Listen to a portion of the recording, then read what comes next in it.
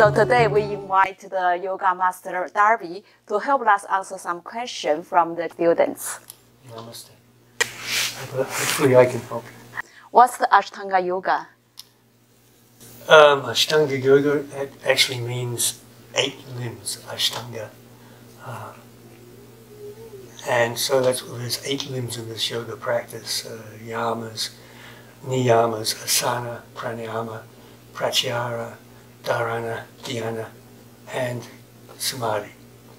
And we try to incorporate the essence of all of these in our practice.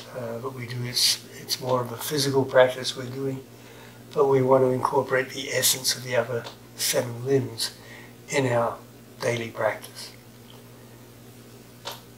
Most people believe that what we see in Ashtanga Yoga is just postures, which is a series of movements we do, a set series, primary series which has 26 postures, intermediate series also has 26 postures, and also there's advanced A and B for the more advanced students.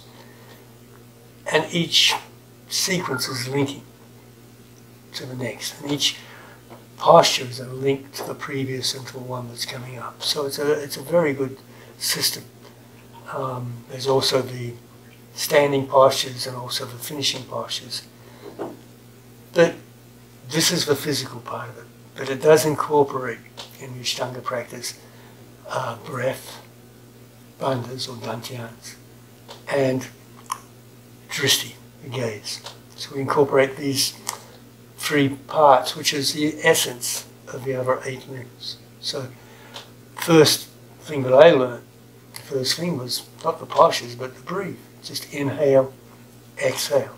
So this is very important. Everything we do in the Ashtanga practice revolves around this movement of breath. In fact, it's called vinyasa. Vinyasa means movement around the breath, movement with the breath. So every movement is incorporating the breathing. If we want to bring the essence of dharana, the concentration, then we need to concentrate on this breathing and make sure it's even from the beginning of the practice to the end. So we're just not breathing in and breathing out. We control the breathing. We really control. So this is a pranayama. And again, it's just the essence of pranayama. It's not really pranayama. What's going to happen then if we get so involved in observing our breath and movement, we're going to forget what's happening exterior. We forget the outside world. In the room, we focus within. So this is the pratyahara, coming within, losing the senses for exterior things. And then there's so many things to observe, to concentrate on, in the practice to remember, just reaching, how we adapt the muscles.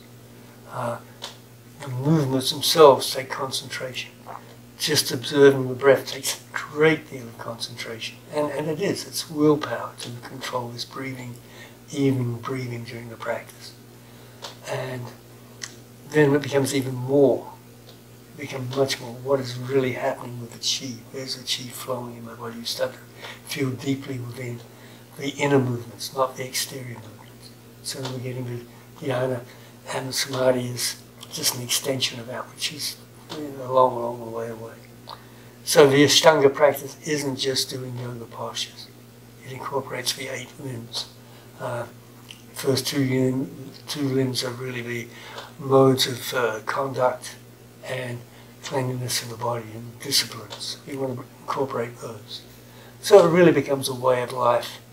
And from doing it, the practice, there is a reflection that comes to you afterwards. So it's a great thing. So just not asana, doing yoga postures, many other things incorporated in the Ashtanga practice.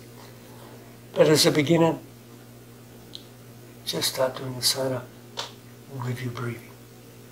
Work with the breath. Very important. Hopefully that helps you out.